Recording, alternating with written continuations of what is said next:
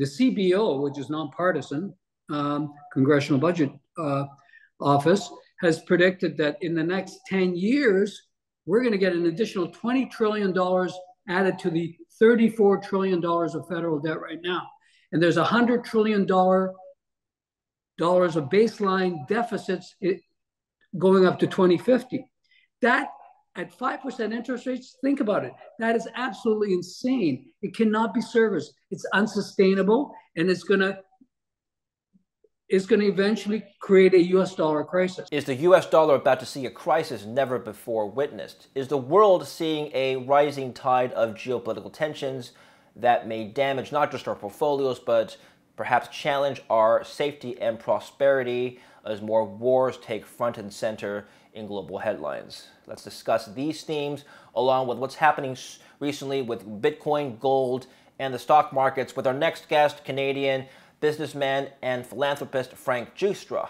Frank is the CEO of the Fiore Group, the founder of Alliance-Gate Entertainment, and the co-chair of the International Crisis Group. He is the founder and former director of Wheaton River, later Goldcorp, and he's had a storied career building a number of successful mining companies, a few of which we'll be talking about later on in the interview. He's also the recipient of Canada's highest civilian honor, the Order of Canada, in 2019. Frank, welcome to the show. An honor to host you. Thanks for being here. Hey, David, it's great to be on again. Frank, this idea that the US dollar's days as the sole reserve currency are numbered is an idea that's been passed around for quite some time, but the implications of this idea are what's most important for people like me and investors like yourself. We want to know what this means for the world, because if the US dollar is no longer the global reserve currency, could that also mean that the US dollar is no longer the sole superpower? Could that mean there's going to be a rising superpower to challenge the US? Could there be more conflicts? Could there be more wars? That's what we're here to discuss today. So, Frank, let's start with the US dollar. Do you think that it's losing its status as a reserve currency and a global hegemon? Yeah, they are. It's just a function or a question of how long it will take. And it may happen very gradually over a period of time, or it may happen with some event that creates a more sudden switch to some other mechanism. But it's happening, and it's happening right in front of our eyes in many different ways. The BRICS are driving this. China is leading the BRICS in this quest for reset of the global monetary system. They have been for quite a while. And since the Russia invasion of Ukraine has gathered a lot of steam as a result of the West's sanctions on Russian reserves and elimination from the SWIFT settlement system. So the mechanisms are many, and there are lots of other mechanisms that are being discussed. But in essence, what is happening is that the world at large, led again by China, by Russia to some extent, are finding different mechanisms in which to conduct trade that is outside the US dollar system. And like I said, there are many. We can go through a laundry list of the mechanisms that are being discussed, but what is actually being used at the moment while we're waiting for some new monetary system reset, which would be something like what happened with the Bretton Woods system when it changed after World War II. We're heading towards a reset, but that may take time. In the meantime, most countries around the world are finding ways to trade using local currencies. And again, the laundry list is long and growing every day. And it's mostly within the BRICS countries in the global south that these mechanisms are being put into place. So that takes away from the demand of US dollars. And this is happening at the same time as central banks around the world are de-dollarizing, selling their US dollar reserves, and in many cases buying gold. You know, gold has been accumulated on a very steady basis for the last 14 years. And now at an accelerating pace, central banks around the world are de-dollarizing and buying gold. And so all of these things will eventually become problematic for the United States, because if the US loses its US dollar supreme reserve status, which it has a lot of repercussions on the US the economy in terms of standard of living, interest rates, inflation. All these things will be impacted negatively. And so it's just a question of whether it happens gradually or suddenly. And, but it's happening. Okay, Frank, I want to come back to some of those points, but first you mentioned monetary reset several times. I've heard that term before. First of all, what does that word exactly mean to you? And second, why do we need a monetary reset? What's wrong with the current global monetary system today? Well, it's when you look at it from the perspective of the global South, for instance, okay, the US dollar system is basically unfair to countries that have to import American inflation. So the US exports its inflation to low-income countries with an overvalued dollar. And commodities, as you know, are mostly priced in US dollars. So as the dollar is overpriced, commodity costs for low-income countries becomes excessive. Most sovereign debt around the world, especially in the global South, is priced in US dollars. And they have to service that debt. So when you get an overpriced US dollar, it becomes very expensive. And that's why the UN was begging the Fed to lower interest rates last year. And the Fed has stubbornly refused to do so up until now. So the UN was begging the UN was begging the Fed. I didn't. Oh yeah, no. The UN was begging the Fed on behalf of low-income countries to lower interest rates. This is last year, and the U.S. is doing what's good for the U.S. and doesn't really think much about the rest of the world. So that sovereign debt has to be serviced in very expensive U.S. dollars. And then there's the fear of sanctions, because when the U.S., the West, led by the U.S., sanctioned Russia and froze its dollar reserves, eliminated it from the SWIFT settlement system, many countries around the world, they don't have to be unfriendly to the U.S., but they're thinking, who's going to be next on the naughty list? If the U.S. deems you, like they've deemed Venezuela or Iran or Russia, North Korea, to be the enemy, they will sanction you. And they could easily if you have US dollars in your central bank reserves, they can freeze those dollars because they're in the form of treasury bills. And so that fear, and then additionally, the US fiscal system is in really serious trouble. You got $2 trillion deficits every year as far as the eye can see. The CBO, which is nonpartisan, Congressional Budget Office, has predicted that in the next 10 years, we're going to get an additional $20 trillion added to the $34 trillion of federal debt right now. And there's $100 trillion of baseline deficits going up to 2050. That at 5% interest rates, think about it. That is absolutely insane. It cannot be serviced. It's unsustainable, and it's going to eventually create a US dollar crisis. So for all of those reasons, the world wants a different system, a different monetary system. And again, China, which is an adversary to the US, has led this charge, but it's catching on. Now you've got the BRICS with 11 members and 20 more applicants standing in line, and they're going to control most of the world's GDP at some point, or a very large chunk of it. And they want a different system. They're all begging for it. They've talked about a BRICS currency, which I think it's not going to happen overnight, and it's going to take a bunch of years. But in the meantime, you're going to get a mishmash of weakly dominant currencies basically competing with the US dollar. And that's what's happening.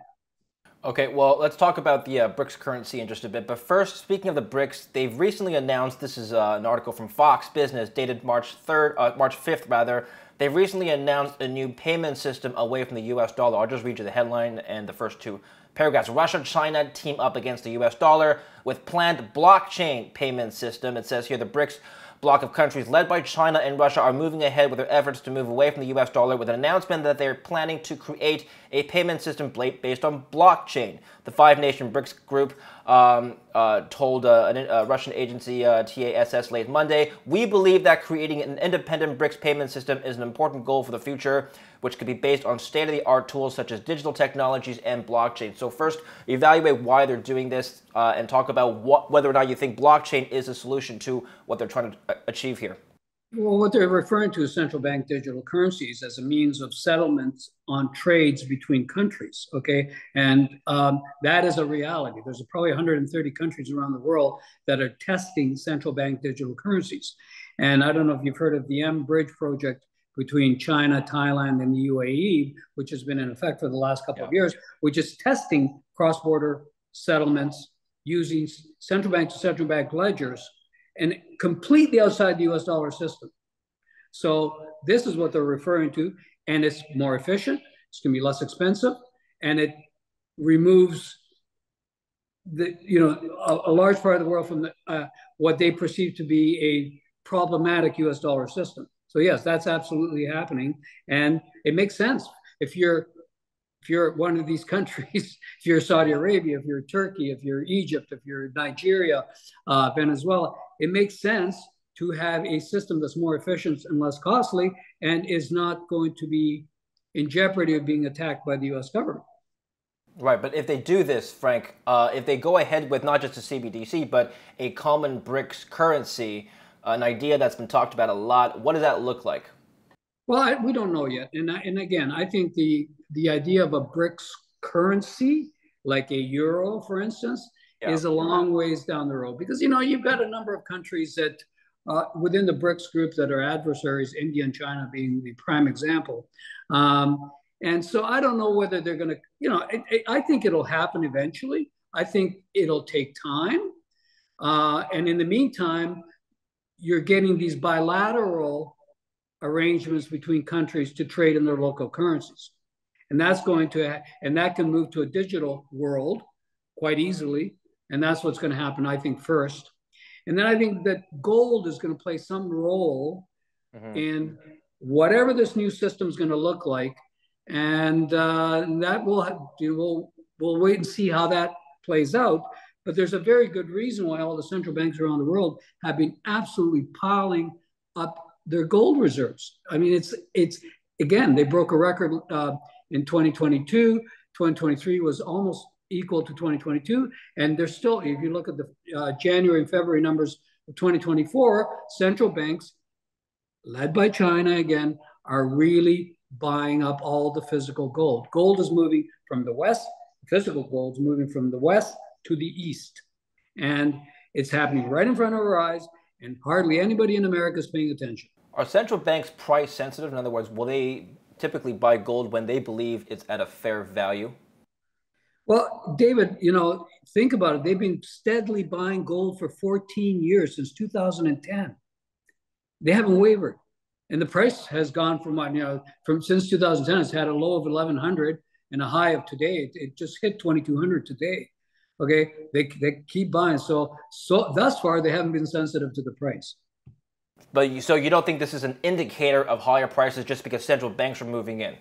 Investors shouldn't look at it that way? Well, and I think investors need to pay attention to what central banks are doing. They're in the know. They know what's going on. They're seeing what's happening around the world. I think investors in North America are not paying attention. They're too focused on, Bitcoin and cryptocurrencies, and they're not paying attention to what's happening in the real monetary world. And so I think that it makes a lot of sense to pay very close attention to what central banks are doing. Let's talk about the petrodollar now. The idea that somewhere down the line, oil will no longer be denominated in U.S. dollars, or at least there might be a bifurcation in our global system whereby we have your oil priced in dollars and oil priced in something else. Is that what's going to happen next, Frank? Yeah, it's already starting to happen, and I think Saudi Arabia is the key player in this game of maintaining the petrodollar status. And even Saudi Arabia has toyed with the idea and has said it publicly that they would consider selling oil in yuans. Many other countries, including the UAE, is trading oil in other currencies outside the US dollar. They're already doing it with Indian dirhams. These oil trades are happening in other currencies. Ghana has said they will use gold to buy oil instead of US dollars. So it is happening. the tricky part, I think, and again, Saudi Arabia is the key player in OPEC, and I think from their perspective, they have to walk a very delicate balance between their relationship with China on one hand and the U.S. on the other. You know, they have security arrangements with the United States, but they see China as the future in terms of where their trade is going to come from, and they have an arrangement with China to sell oil, and China will invest in Saudi Arabia in other things. So I think that the days of the petrodollar are numbered. But again, you know, countries have to be very careful not to upset the United States by completely abandoning the petrodollar, because that would be a national security issue for the United States. And they would react very violently, in my opinion, if that were to happen. So what's happening in the world, and the way you have to look at it, is that China is promoting the idea. For many years, the U.S. promoted the idea to the world, we will buy your oil and sell you arms. Okay, that was the arrangement.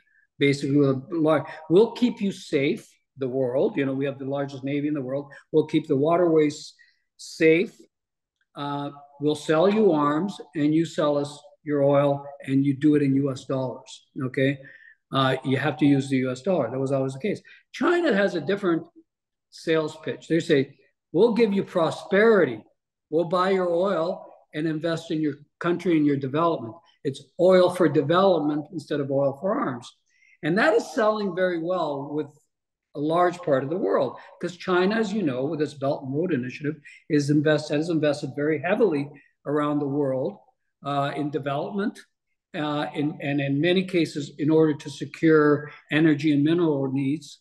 And so, you know, when you think about it from the perspective of a lot of the world, the BRICS, the global South, you know, oil for prosperity makes a lot more sense than oil for arms. And so this is going to be the battle going, you know, as we move forward, is the U.S. selling one idea and China selling another.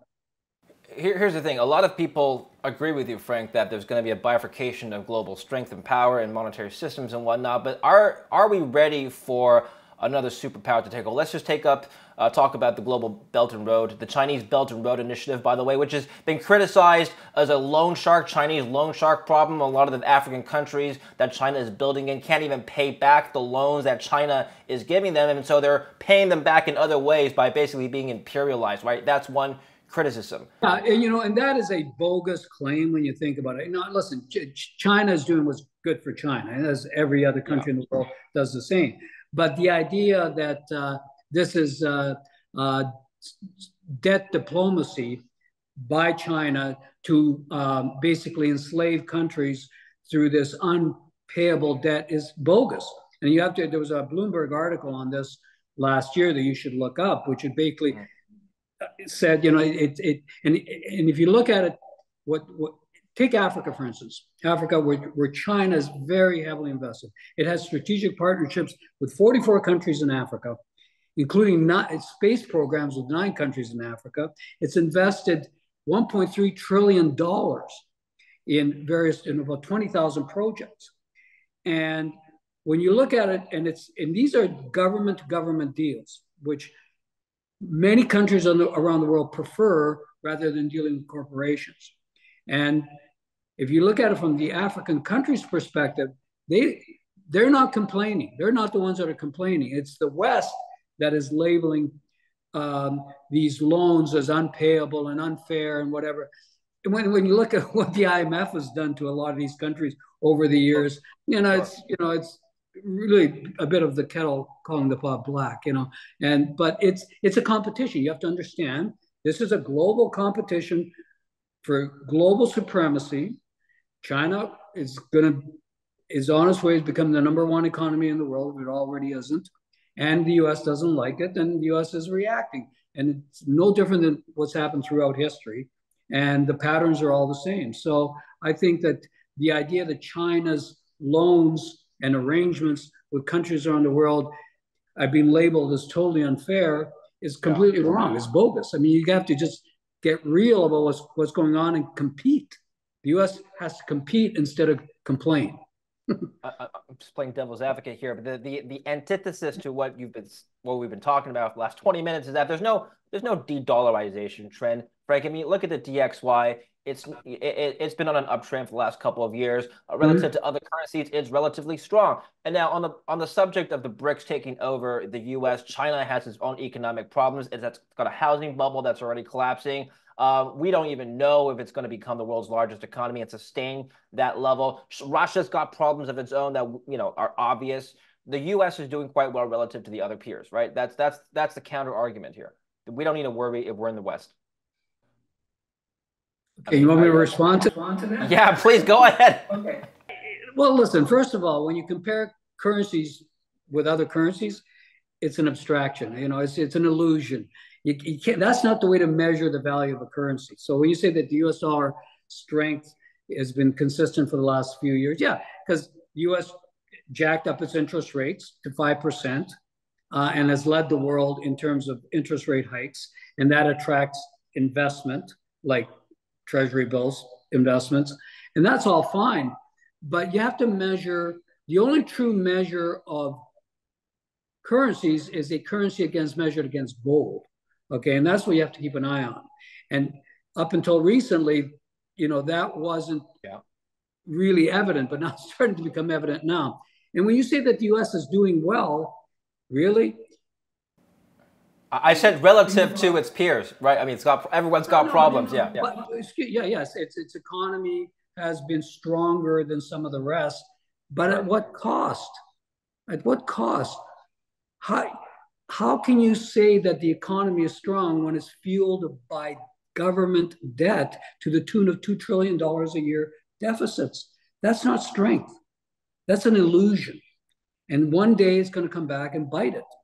And so you have to look at the reality of what's going on in the world as opposed to what is being promoted as economic strength.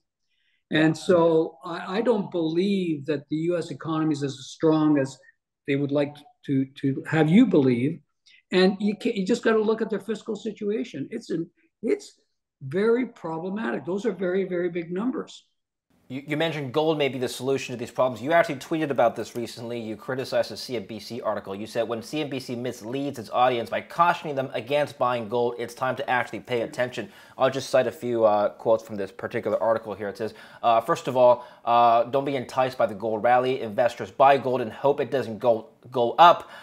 One helpful way to think about the recent gold rally, it's a case of Schadenfreude. The yellow metal does well when other assets in the world are in trouble. And then it goes on to list a few reasons why gold has not been a good investment over time. Despite brief rallies, the average annual return for gold far lags stocks and bonds, according to experts. So it's really just a safety play that doesn't really last, is what this article is saying.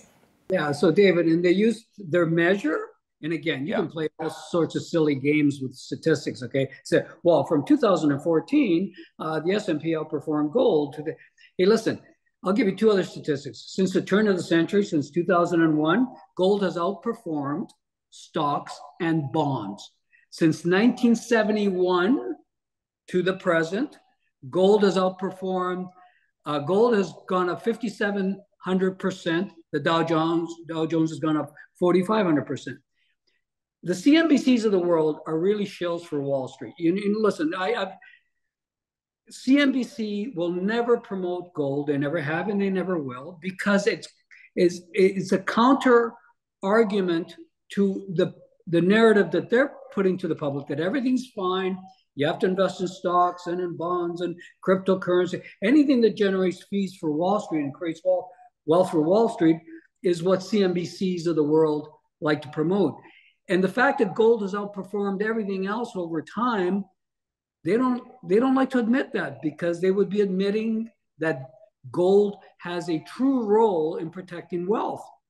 And so I don't buy any of this stuff. And in the meantime, the same day they came out with that article, David, they put out another article that Bitcoin could possibly go to $98,000 a coin, when it's trading at 60 something. So they promote things that Wall Street makes money off of, right? And they poo-poo gold. So I don't trust CNBC. I they're I think they're you know, Jim Cramer. Oh my God, the guy's never right, and I don't even know why he has a following. It's all entertainment. It's a show, and none of it makes any sense to me. Listen to this sentence from the same article. Should investors take part in the doomsday holding? Okay, it's calling gold a literal doomsday holding. Can you evaluate that that term? Is it correct? It's true. Gold is sort of a hedge against almost every other stupidity in the world. It always has been, and so the question of whether you should be what that sentence is insinuating is should you be rooting for a doomsday? And again, I'm going to say to you, it doesn't matter what you're rooting for. The question is, should you be putting your money into something that will protect you in the event of an unraveling? Well, that's the question. And so it's not about what you're rooting for; it's about being realistic. Well, here's the thing, Frank. Gold currently, as we're speaking today on Friday, 21.85, right? Already past all-time highs. Bitcoin briefly surpassed all-time highs very briefly. The S&P, Dow Jones already broke all-time highs weeks ago. I think all these assets are probably responding to another force, something else that's going on, because you've got risk assets and gold, which is a safety play, all going up at the same time, right? What's going on? Yeah. Well, that's probably the best question you've asked today, because the answer is I don't know. And I'm telling you, and don't listen to all the talking heads that are trying to explain this recent gold rally. This recent gold rally that's happened this past week is very different.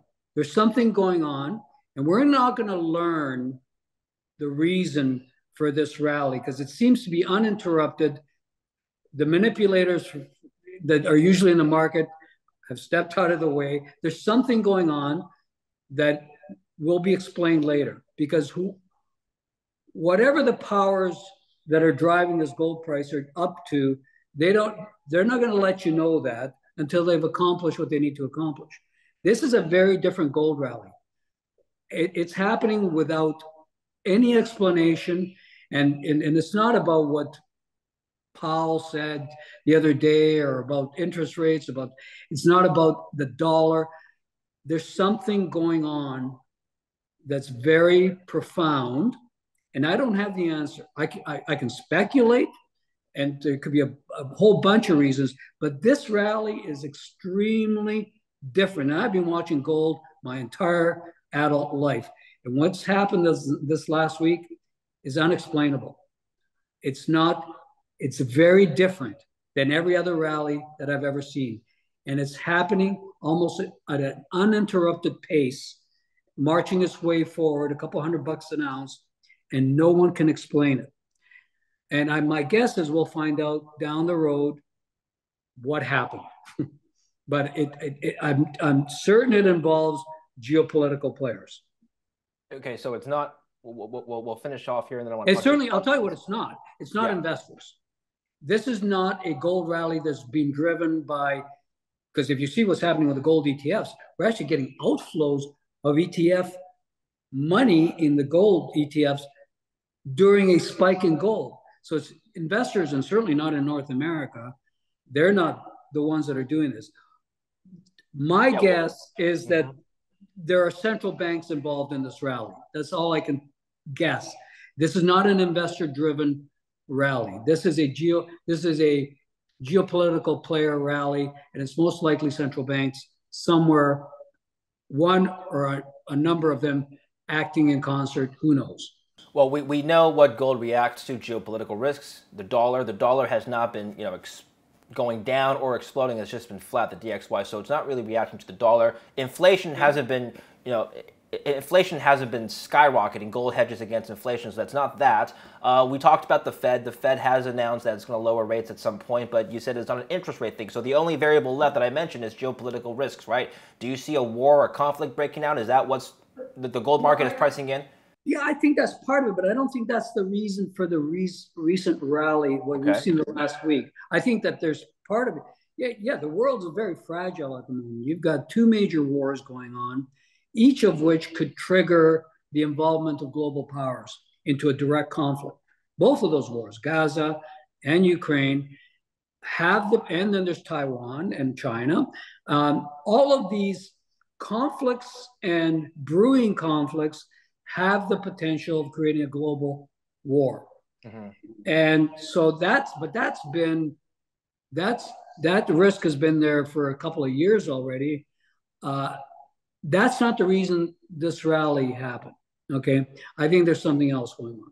Okay. We'll find out what it is. We'll follow up. Perhaps you'll write another article in the Toronto Sun or somewhere else, and we'll read about it there. Frank, let's talk about some of your recent holdings. But before that, why aren't you retired? Why? What? Why aren't you retired? Why are you still working so hard? What are you trying to achieve now? Yeah. People die when they retire. Okay, I will never retire. I think that's a death sentence, and I mean that. I think that you have to keep your brain active. You have to be involved in things, doing things, and you will live longer and have a healthier lifespan if you do that, as opposed to retiring. So I will never retire. I got way too much on my plate. As you know, most of my world is my philanthropic work. 80% of my time is on my foundations and working with Crisis Group as co-chair there. But I like the mining business. I grew up with it. I've made all my wealth from it. And I still enjoy it. I've staffed up my office with, a couple of dozen of geologists and engineers and corporate finance people, because I see a market coming, not only in gold, but in the battery metals, which I think we're going to see a huge deficit of supply over the next 15, 20 years. And that's going to be much higher prices for the metals. So my expertise in business is in mining, and I love it. I absolutely love it. I love creating companies. I've created many, many mining companies throughout my career, and I will continue to do so. I enjoy it. The two projects I want to bring up that you're involved with, Aris Gold, West Red Lake Gold, right? Why have you selected to partner with these projects here? Aris is a gold producer in Colombia, mostly in Colombia. We have two producing mines down there.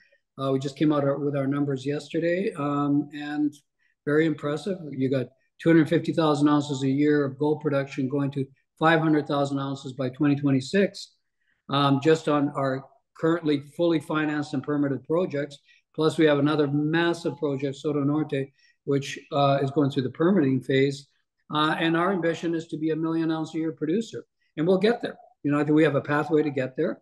Now, here's the disconnect. And it's not just Aris, by the way, although Aris is at the extreme in terms of valuations. I've never in my 45-year career seen such a disconnect between the price of gold and the price of the gold mining equities that mine the gold. It's like gold's going up dramatically, but the gold mining stocks are barely moving. And so you've got Aris, with the numbers I just gave you. They had $156 million US EBITDA, 156 million US in EBITDA. It's got a $450 million market cap. In my career, I've never seen anything like that. And I've got other gold mining positions that are equally undervalued. And I think that's going to, as gold now maintains its all-time high and goes higher, I think that sentiment will change. But I'm surprised it hasn't changed yet. I got to be honest with you. I think it's a weird, bizarre universe we're living in right now where this disconnect exists. But so that's Aris. And so Aris, is this is my 5th gold mining company I've created in the last 20 years. And, we, as always, we have a 3 to 7 year time horizon where we try and create a 1 million ounce a year producer. We've done it before, and it will create wealth for its shareholders over time. And it's incredibly undervalued. I've never seen anything like it. And the numbers speak for themselves. Not promoting, it just is. But again, we're not alone. I have friends that have other mining companies that are suffering the same thing. Could I just suggest a theory as to why there's this disconnect? Well, it's from the tech sector, right? I mean, the speculative money has flowed into this new hot trend of AI and everything with it. That's true. Tech sector. So the Magnificent Seven, Bitcoin, with all of these Bitcoin ETFs, that's stealing a lot of the thunder from. And again, these are North American investors. Okay.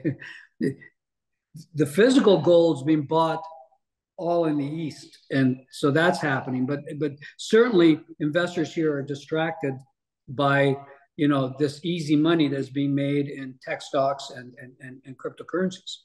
You're a major shareholder of West Red Lake Gold. So Aris is producing, West Red Lake is not. What's your thesis behind holding? First of all, before we're talking about the project itself, what's your reason for holding a junior mining project that isn't producing right now? It's a great opportunity, and so we bought. I don't know how much you know about West Red Lake, but we bought it out of bankruptcy. It was a fully built mine, fully permitted, with a couple of million ounces in the ground that the previous management messed up. You're being quite honest, they just messed it up. Too much debt, too much in a rush, made too many mistakes, and it went into bankruptcy. And we bought it for a very low price last year. And our job is now to do what previous management should have done, which is to put it into production in a responsible manner. It will go back into production in the next sort of 12, 18 months. And so the upside, when it's got a current market cap of say $130 million, and I've already raised close to $70 million in the last year to do the work that was necessary to put it back into production in a way that it will produce gold very profitably. Yeah. If we achieve the goal of putting it back in production, as I expect we will, the upside is tremendous. This company that owned it before had a $1.2 billion market cap at some point based on this mine. Okay, so I look at it as a risk reward, and we put together an exceptional mining team that knows what they're doing with underground mining and knows they can put it back in production, knows where the mistakes were made. And there were mistakes that shouldn't have been made. They were like, just basic mistakes. They were in a rush to put it into production. They wanted to sell the company, and they messed it up. It's as simple as that. Well, why? Well, I mean, why? Yeah, but that's a difference of strategy, right? I mean, why would you, as a shareholder, want to go into production as opposed to just selling it off and not dealing with the capital cost? Because like with everything else I've created, I have a plan. All the mining companies I've created since Gold Corp, Endeavor Mining, Leia Gold, Aris, and now West Red Lake have a plan. The plan is very simple. It's called a buy and build strategy. So you start with one mine. All these companies started with one mine. And then through a series of efforts, including M&A, including buying projects and putting them in production, you build a gold mining company with multiple mines. And that's where the wealth is created. And I've proven it in the past. It's worked very well. It's a formula that works very well. So West Red Lake, much like Aris, my plan is Canadian. Okay, so it's a Canadian mine. We'll put it back into production, but there will be other things attached to it, either through M&A or through putting other projects into production. My objective, to build a Canadian gold mining company that will produce many hundreds of thousands of ounces a year. And that's how I do it. And like I said, I've done it before. There's no guarantee of success, but it's what we do best. Do you have a last question on mining? We'll end it here. Do you have an approach to picking projects? I mean, West Red Lake, for example, is a brownfield exploration project. Okay, it's a long history behind that particular deposit. Is that something you go for? Something that already has had a history of mining, or or is there better value, you think, in picking something that's greenfield? Greenfields are tough, okay, and I've invested a bit in greenfields. It's a very, very risky business. I've made money and lost money doing it, but it doesn't fit the formula of what I just described. To achieve what I achieve and have achieved in all my mining companies, you start with something that is either already in production and can be improved upon, or something that's ready to go into production and needs capital and management expertise to get there. Okay, greenfield stuff, that's a different game. That's a completely different game. You can make a lot of money on that and lose a lot of money on that. What I do has a lot less risk. Okay, perfect. Final question. I want to get your take on the future of media. You've also founded Lionsgate Entertainment. Love the work that company has done, by the way.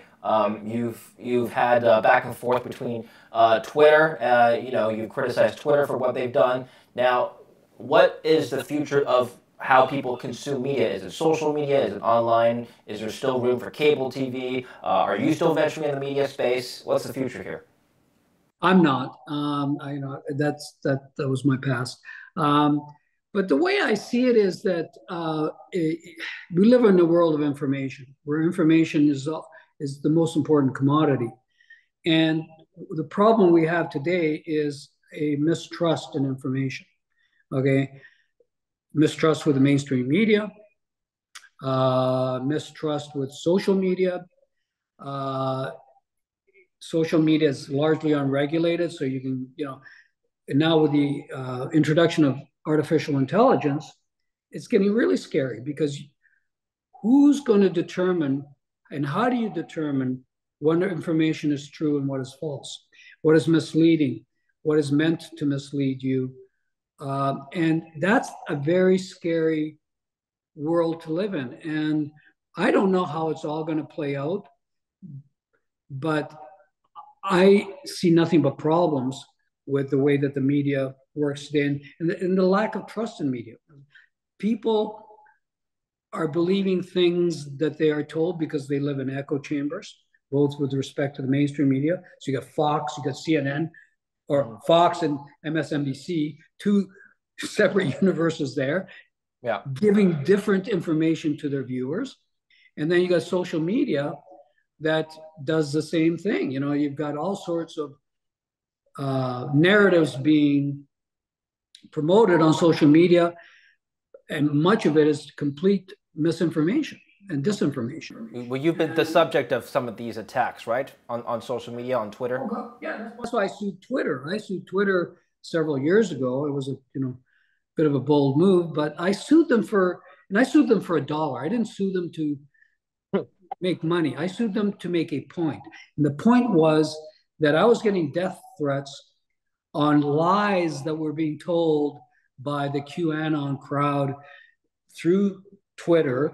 And I complained, and I wrote letters to Jack Dorsey, and I said, and got zero response. So I thought, okay, I'll get their attention. So I sued them. And now I can't talk about the settlement because we signed an NDA, but I was making a point. I was saying, change your ways. You can't tackle this misinformation. You can't tackle when these bots are manipulating information. You can tackle death threats.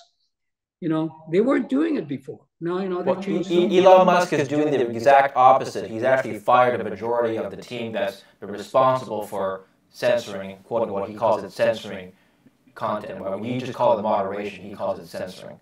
Mm-hmm. So that's not really the future that the current owner is wanting to take. I don't think he agrees with you there, Frank.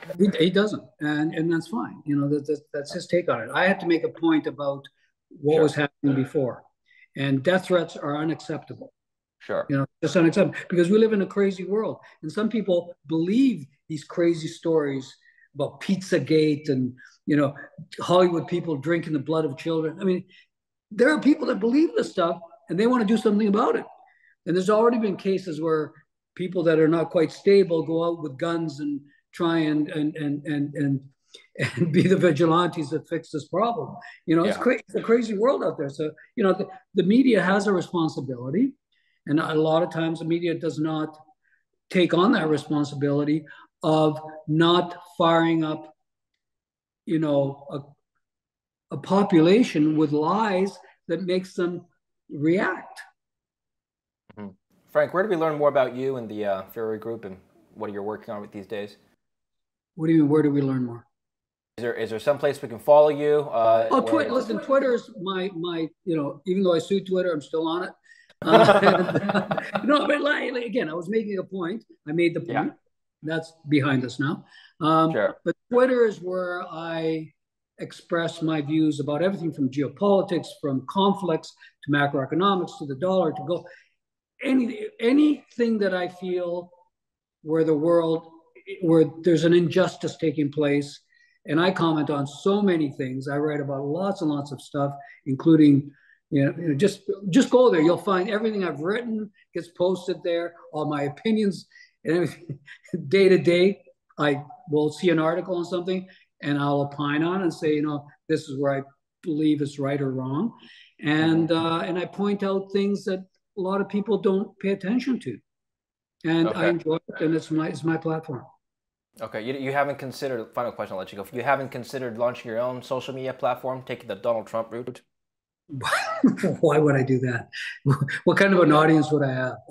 Seriously. I don't know. Yeah, no, Well, I'm happy to use somebody else's platform. okay, perfect. Thank you very much for your time today, Frank. We've learned a lot. David, always my pleasure. Thank you for watching. Don't forget to like and subscribe.